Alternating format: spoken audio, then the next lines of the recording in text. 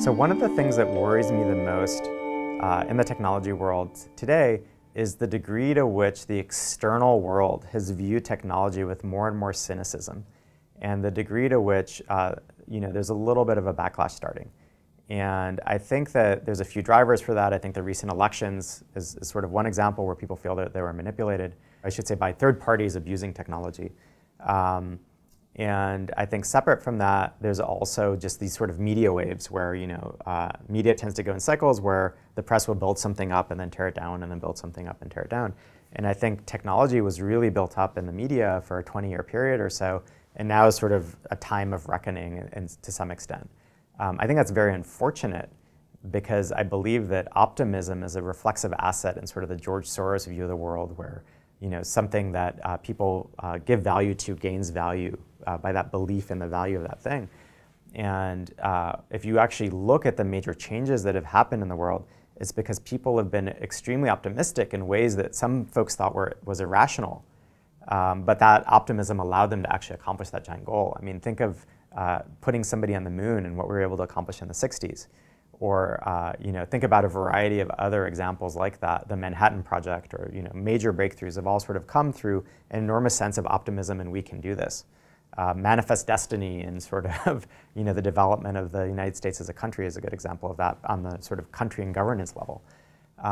And so one thing that I've seen more and more increasingly is an increase in cynicism and people being made fun of for saying they want to change the world when they're genuine about it.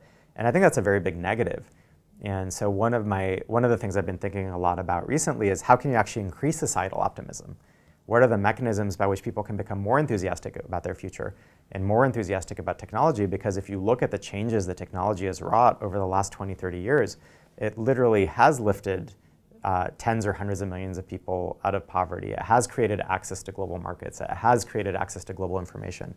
Everybody's walking around with literally a supercomputer in their pocket that gives them access to the sum of all of humanity's knowledge, with maybe the exception of scientific journals, which are still blocked. So I do think that people should be incredibly optimistic about the future. And one thing I wonder about is how can you help spread that optimism? Because I think if people believe they can do something, they often achieve things that they never thought was possible. So a lot of people have recently had a lot of very cogent concerns around the rise of misinformation and disinformation on social media platforms and how that impacted our last election. And I think those are very legitimate concerns, and I think some of the platforms have made pretty major mistakes in terms of how they've approached some of those things. It's interesting, though, because if you look at it over the arc of history, this is not a new story. Every time that there's a new technology, particularly around media, there's a set of outcries around how that media is corrupting culture or how it's destroying certain aspects of our life, and in some cases, those are real concerns. There's a great book from Tom Standage about the early telegraph in the 1800s called The Victorian Internet, and he basically makes the argument that a lot of the behavior that exists online today was being done by telegraph operators in the 1800s because they were just sitting on these lines talking with each other over Morse code, and they would gossip and they would trade recipes and they would date. But also it was a way for news to spread quickly, and a lot of people argued that it was a downfall of a variety of things. It could be the downfall of markets because suddenly markets were more efficient, or it could impact religion or other things. And then we had radio.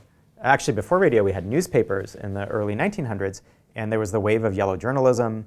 There was a Spanish-American War that was caused by a new form of media. And then we had radio, and radio was corrupting youth by spreading rock and roll and sin and all sorts of bad things. And then we had TV, which was turning everybody into vegetables. And then we had video games, which was turning all of our children into killers. And now we have social media as the next new media platform, and Instagram is destroying our youth. And I think that fact about Instagram is true, but I'm joking about that. But in the broader context, if you think about it, every time we have a new form of media, we make the argument that that form of media is the thing that's going to destroy our society, that's corrupting our politics, that's corrupting our children, that's destroying our ability to think for ourselves. And every time society's turned out okay. Now that doesn't mean that social media platforms shouldn't be reacting or shouldn't be addressing these issues. I'm just saying if you look at it through the larger lens of history, this is not a new story.